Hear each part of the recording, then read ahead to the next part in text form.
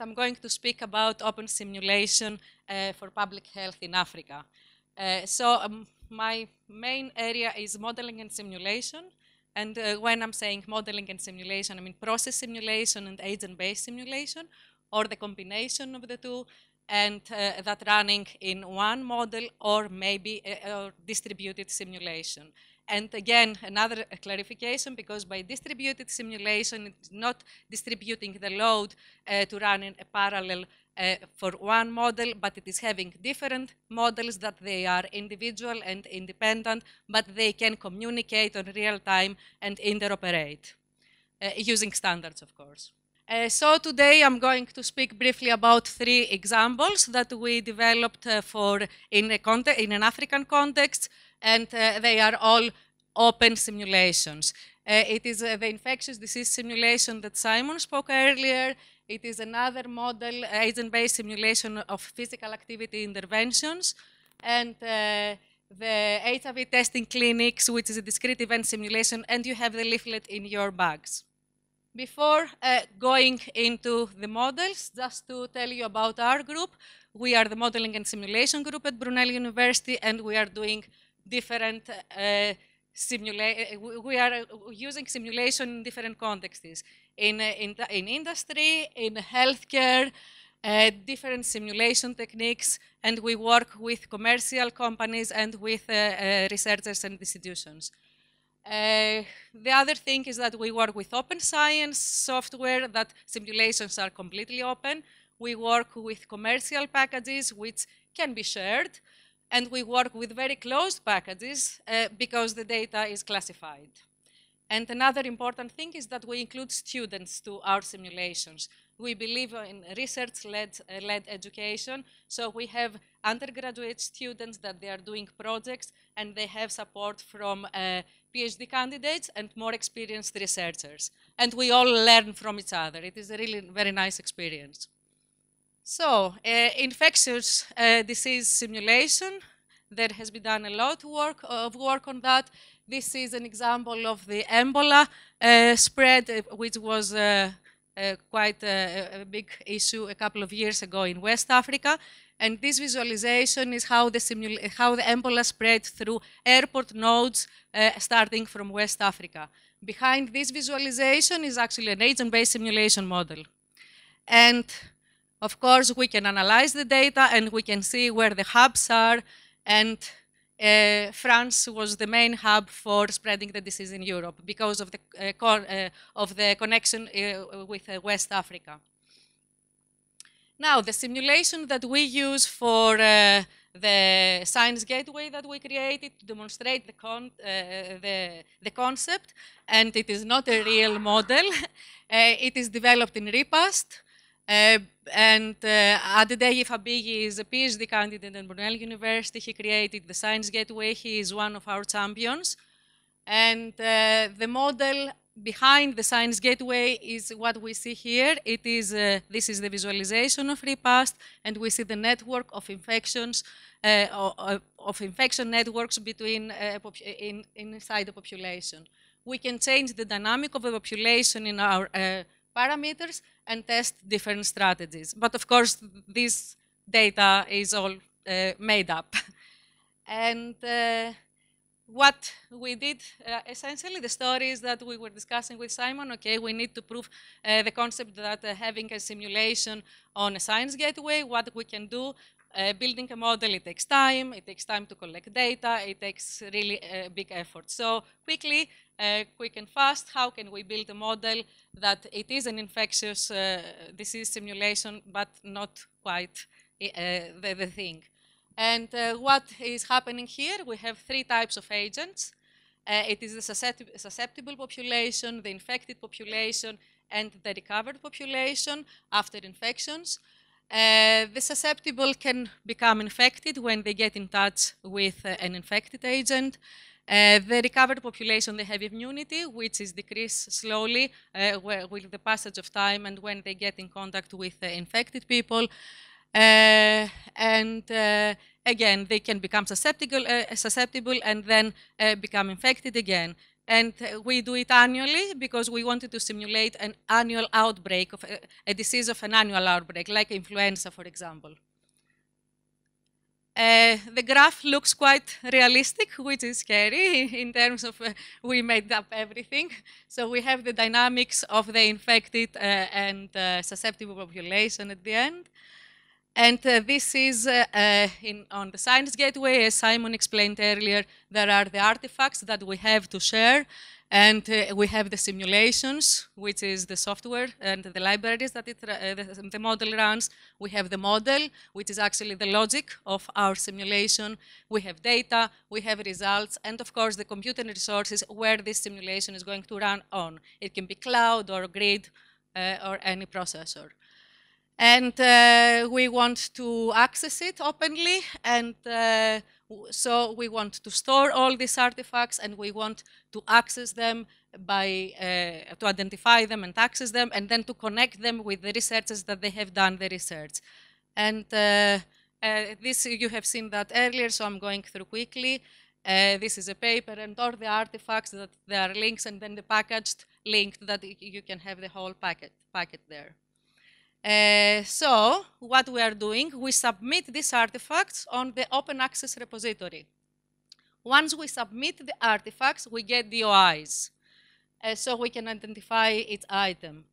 And in the Science Gateway, this application is on the African Grid Gateway, and we can access it through the healthcare application link here, and we go to the interface of the specific application. The same parameters as we have in the desktop application, we have the same parameter fields in the Science Gateway, so we can just change input parameters and run different experiments. At the end, when we run experiments, we can access results from My Jobs and download the results, analyze them, or upload them and visualize them on the Science Gateway itself. This is for demonstration purposes, and again, I emphasize it is not a real model. And then again, with ORCID ID, we can link all these artifacts with a researcher that, that created this research. Another model, and this is the real thing, it is we developed an agent-based simulation funded by the Department of Health in the UK. This is the conceptual model, and we wanted to have individual micro-simulation in order to study cost-effectiveness of physical activity interventions. So what is happening here, we have a cohort, a real population from the UK, from the health survey from England. So we have all the medical history, their characteristics like BMI, cholesterol, age, and the physical activity data. It is collected from literature, and it was a challenge because it is not well reported yet, and the measurement, it was a challenge as well, how we measure physical activity. So what is happening here, every individual in every time unit of the simulation is going through some activities. We calculate the risk of cardiovascular disease using well-established algorithms like Q-risk, and then according we take into account the relative risk according to their physical activity level, and we adjust this risk. So we calculate, we check then if they are going to have an event, and we introduce intervention. By introducing intervention, we expect to increase the physical activity of the individual. And this, in turn, we expect to decrease the risk for a disease. And by doing this, we have less cost in the healthcare service because each of the events are quite expensive, especially stroke. They have, apart from the impact on the quality of life, they have impact on the cost as well in the system. And the thing is now that every we have different sectors that they introduce physical activity interventions. It can be the healthcare sector, it can be the educational sector, or maybe the transport sector by building cycle lanes. In schools, they introduce interventions for kids. And so we want to see if it is cost effective to introduce an intervention in the smaller age, in the younger age, or older age, and how this will affect the population. So we built an agent-based simulation that we have different parameters, and we can filter our population to select the cohort according to what study we want to what we want to study in the specific scenario. So we can select a population between 20 and 30 and see how they will behave up to the end of the life. We have developed the model with accessibility in mind because we want later to include behavioral modeling and mobility. Physical activity, it is affected by the social interaction. At the moment, it is not implemented yet. And so for visualization, we just decided to use the traffic light system to see if people are active, not active, or moderately active. So this model, we had just developed and validating this model now.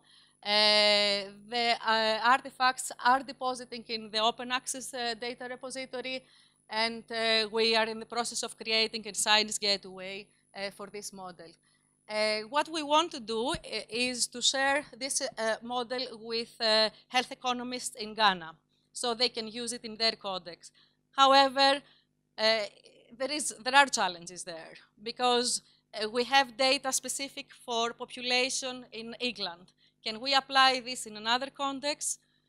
What need to be modified? So these are all challenges that we need to address. And again, for this model now, we don't speak about reproducibility of the results, so validating the experiment, but reusability of simulations. And we need to take into account the context that the experiment is going to run as well. Another example is the Shout It Now demonstration simulation, and you have it in your leaflet. This is built in a commercial simulation software, the Simulate. This is a discrete event simulation. So we have activities and queues. It is actually a queuing network. What they wanted to do, Shout It Now, it is a charity organization. They have HIV testing clinics in Western Cape, and they wanted to increase the number of people that they educate and they go and are tested for HIV. However, they need resources. They need volunteers, they need computers, so they educate people, and they wanted to do it as efficiently as possible because, of course, it is a charity and we want to do it as efficiently as possible. And so they conducted a Simulate through a university, and they created a model of their process. And they managed to increase the number of people that they tested with less resources. Behind the visualization, it is the model. Simulate interface is something like that. It is a commercial package, and it is easier to create a model than the previous example because it is drag and drop components. They have properties that they can be modified quite easily.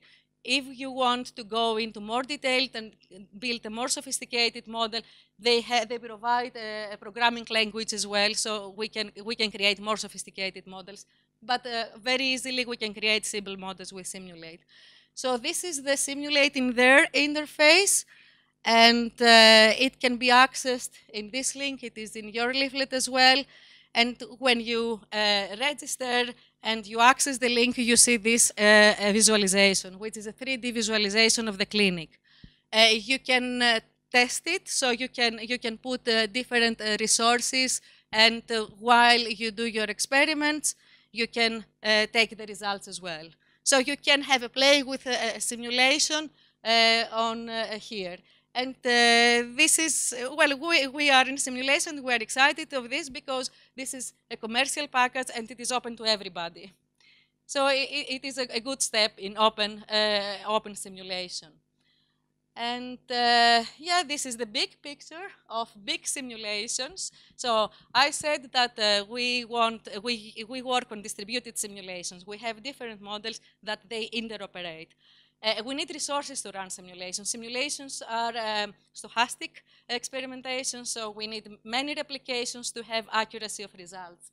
So we need quite a lot of computational power there. And what is the big picture? So we have many agents of, let's take an example of supply chain in industry. We have many agents and suppliers, individual suppliers. Yes, down here. So we have many individual suppliers, and they are individual entities, agents in one agent-based simulation or maybe different models. And this can feed data to a process simulation, which is our manufacturing facility, which again, it can be one model or maybe different models that interoperate. And this again, we have the consumers at the end of the supply chain that again, they can be modeled as individual entities, as agents. So now all these models, all this process, it can be embedded in a workflow. And this is an example of workflow in another science gateway framework that we worked with, WSP grade GUs. So we have one activity, we have this, and this activity produces something, a file that leads to the next activity. And so we can run this in parallel on cloud resources, and then collect using workflows again, either Kepler in the open science platform or the other technology, WSP grade that we used here. So we create a generator, a parameter sweep, so we run parallel many simulations, and then we collect the result. And of course, we can use then data analysis and analytics tools that we can visualize and analyze our simulations. So yeah, we are not there yet. We have some components, but not all of it. But this is the real vision. And yes, this was my presentation. Thank you very much. And this is the last one, I promise.